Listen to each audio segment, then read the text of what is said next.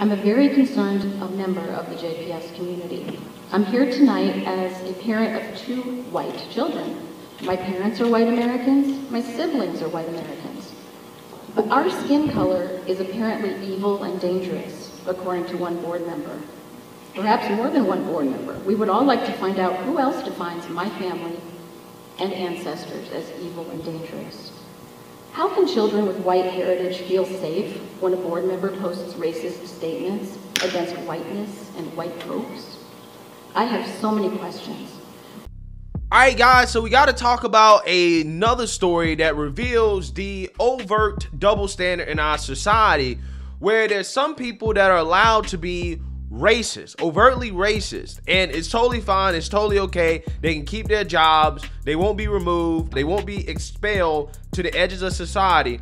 And then you have other people who, if they say something that is perceived to be racist, it is the worst thing in the world. People are boohoo, whining, and crying. They're protesting in the streets, and that person is exiled to the edges of society, never to be heard from or seen again, because apparently racism is so bad. And this story right here is about a Michigan school board member by the name of Kesha Hamilton, who happens to be a black woman, right? She's a soul sister, okay? And she put out some tweets that a lot of people are upset about because it sounds like she's very racist towards white people. And there was a school board meeting that happened in which you had members of the community who were against this type of overt racism in her tweets, speaking out against her and protesting against her being on the school board because of her overt racism and apparent biases and prejudices towards whites. Take a look. Tonight, I am out front of Jackson High School, where this week residents and others voiced their opinions on a trustee member's tweets.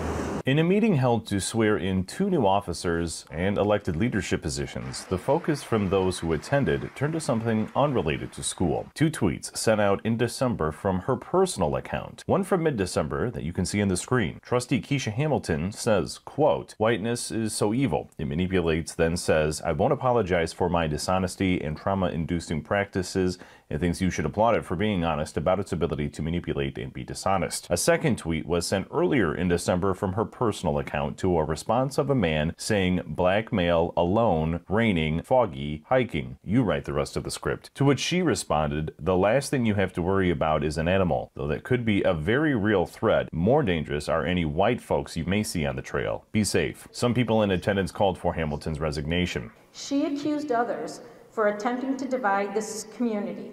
This is exactly what she wants. This is why she is here. It is not for the students, the district, or the community. It is for her fame and notoriety and the intentional distraction from the great work that this district does. These posts were made to incite and divide with no explanation of her supposed intention until after she incited all this anger. She knows exactly what she's doing. While others came out in support of Hamilton. I know it's important to be able to have these kinds of discussions in the classroom. It's important to be able to have these kinds of discussions at the faculty level and also here with the board. So I hope that you don't dismiss her comments. I hope that you don't represent her as evil, but she brings something that's vitally important to us, and I appreciate that. Thank you, Kesha. The meeting drew in about 100 people. School officials made the decision to bring in uniformed police officers for protection. Hamilton explained what she meant by her tweets by saying whiteness is a construct, a normalization with a foundation in white supremacy, as referenced by the murder of George Floyd, the massacre of black residents in Buffalo, New York, the attempted kidnapping of Governor Whitmer, the January 6th insurrection, and inconsistencies with the criminal justice system. The real issue is not actually about me, and I realize that. What I am experiencing publicly as a black woman is what many of our black students and other vulnerable and marginalized groups are experiencing privately. The national temperature is at a boiling point, and this type of bullying, intimidation, gaslighting, ignoring, and attempting to silence that we have seen for a very long time, not only from individuals outside of this county, but also from this board table, is what's causing our educational system to fail here in Jackson. At the end of the meeting, other board members spoke on what happened and are ready to move forward. We have a lot of work to do. We can only address these issues if we can come together, agree to disagree, understand, take the time to ask those clarifying questions.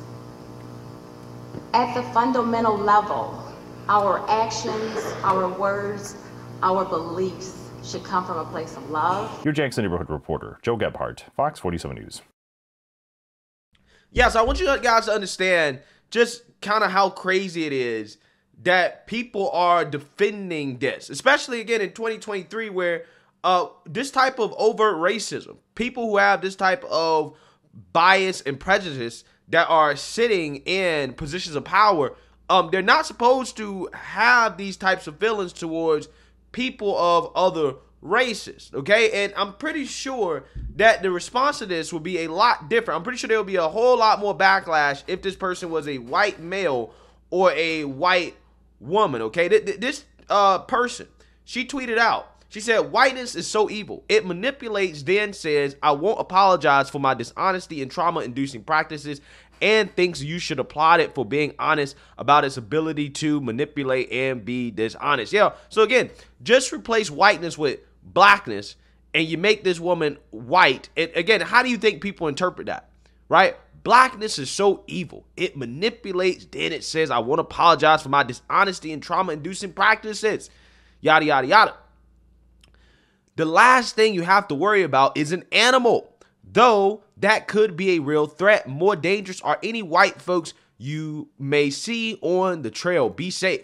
Again, just imagine if somebody said, the last thing you have to worry about is an animal, though that could be a very real threat. More dangerous are any Negroes, right? Any blacks you may see on the trail. Amazing. Absolutely amazing.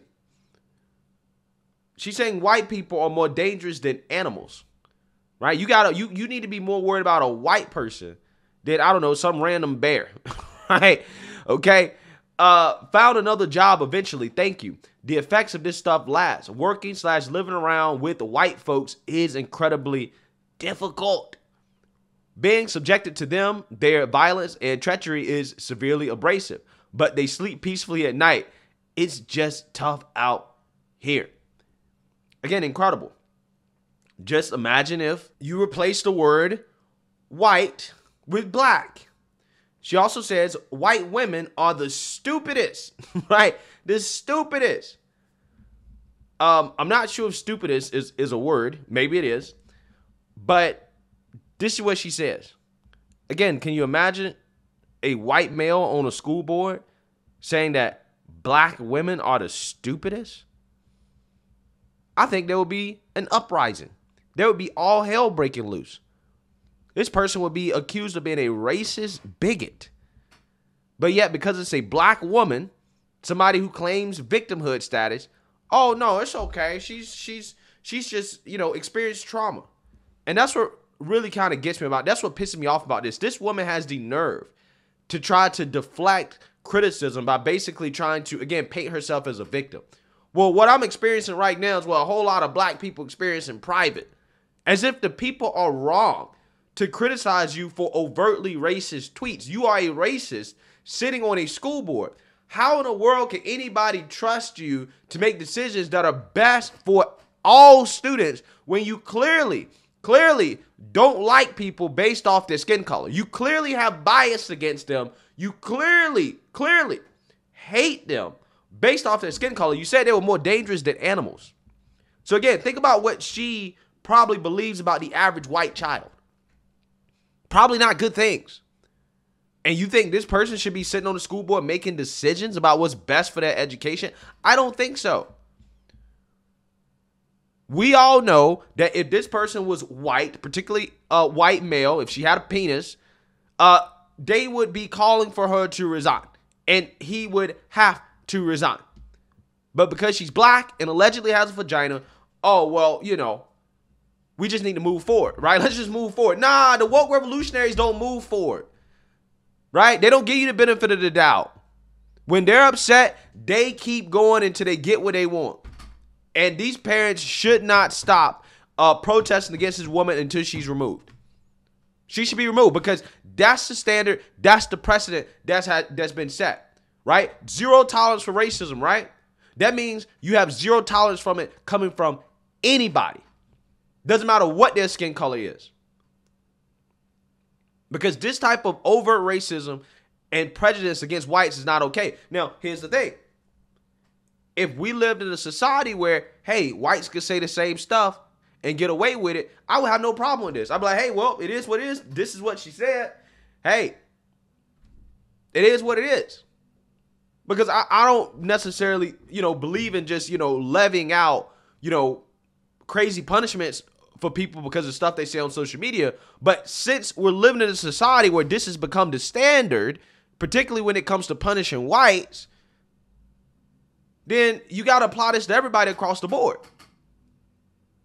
You can't have your cake and eat it too. You can't punish a white person for saying just even something even remotely controversial that may have some racial undertones or connotations. And then you have people like this woman who's just overt racist, spewing racism online. And, oh, well, she can just get a pass because she's black. She's a woman. It's amazing. I don't think that these parents should stop protesting. I think they should continue to protest. They should demand that she resign.